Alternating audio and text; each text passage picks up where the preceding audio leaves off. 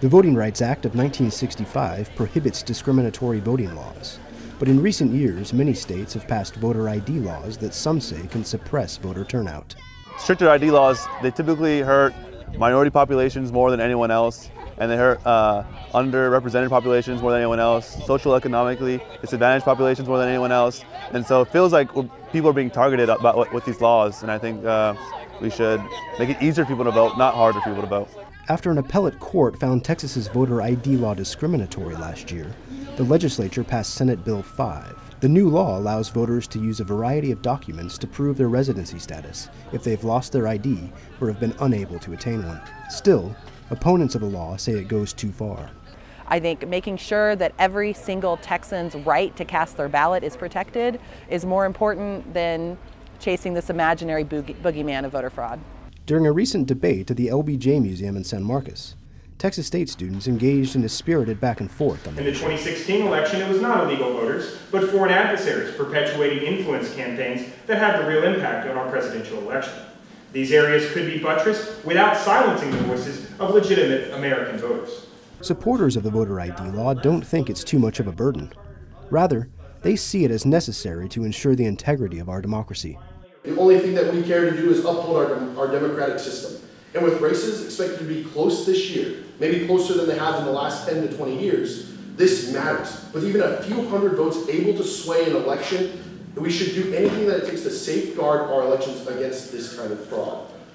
So if you're a registered voter in the state of Texas and you're looking to vote in this election, make sure you bring a government-issued ID like a license, passport, or military ID to the polls with you. For Bobcat Update, I'm Adam Smith.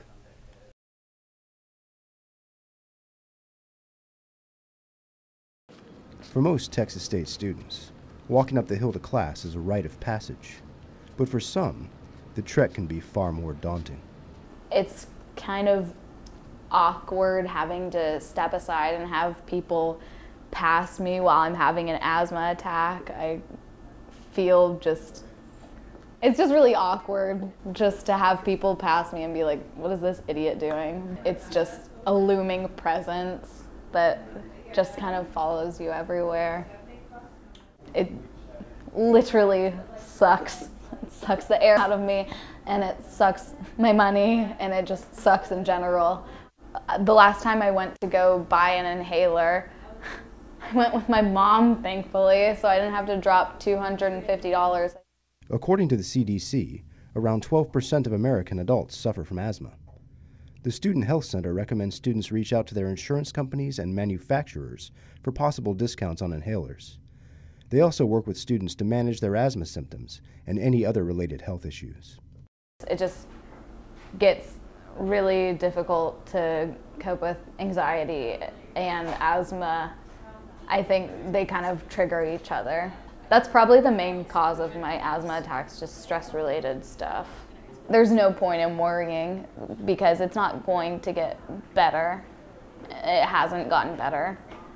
So I just try to laugh it off and cope with it that way.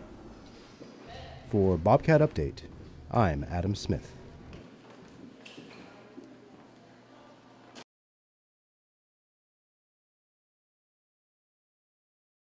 You're listening to KTSW. There's not much about the job I don't enjoy. All right, go for it. Whether it's reading the news or going out and interviewing people, I've enjoyed it all immensely. Good afternoon, I'm Will Wadsworth with your 5 o'clock news update. Hays County is preparing for Veterans Day commemorations and celebrations this weekend. The county's biggest event will be the Veterans Day Parade in downtown San Marcos tomorrow morning. I always ask myself, why would someone care? Why does this matter? We start off with kind of just seeing what's going on locally in San Marcos, or sometimes I'll check my email. We get sent press releases if I see something big going on, or just word of mouth. If someone tells me, hey, this is happening, then we'll just investigate it. There's a difference between tuning in and just hearing some monotonous voice rattle off whatever has happened today, and hearing someone who is making efforts through their voice, through their tone, through the words they choose, through the syntax, through all of it, to convey a certain level of humanity. The Boys and Girls Club of South Central Texas in San Marcos is one of only 2 in the nation that has a charter school. Elise Pierce has the story. KTSW was something of an impulse decision at first. I switched to electronic media fairly early on in my freshman year and decided if I was going to make that jump, then I may as well find some sort of practical immersion within the field.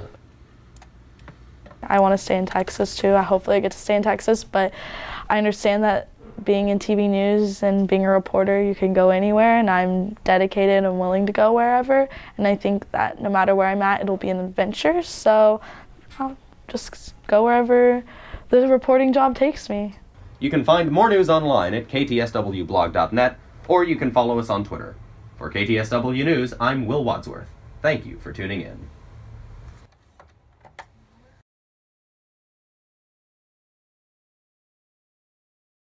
While swimmers enjoy the clear waters of the San Marcos River, something troubling lurks below.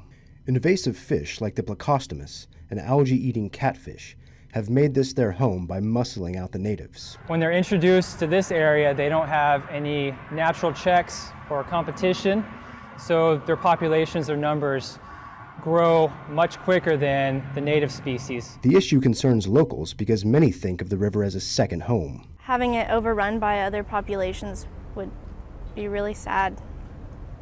I wouldn't come here anymore, and I don't think that the people in the city would come either. Often these fish are dumped in the river by aquarium owners, but city officials say it's a better idea to take them to the Discovery Center on Riverside Drive. And what that also does, as well as provide a location, is it gives education and outreach and lets the public understand some of the problems that the river faces, and hopefully prevents future aquarium dumping.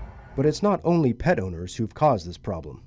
For years, the owners of the Aquarina Springs theme park at Spring Lake also introduced fish to the ecosystem. They were exotic to the people that operated the park. They thought they looked really interesting and cool. Texas State's Meadows Center is working with other organizations to keep the river healthy. For the last couple of years, there's been a habitat conservation plan through the Edwards Aquifer Authority. They come out here and we try to restore this area to as close to the natural condition as possible. These efforts should keep the San Marcos River pristine for generations to come. For Bobcat Update, I'm Adam Smith.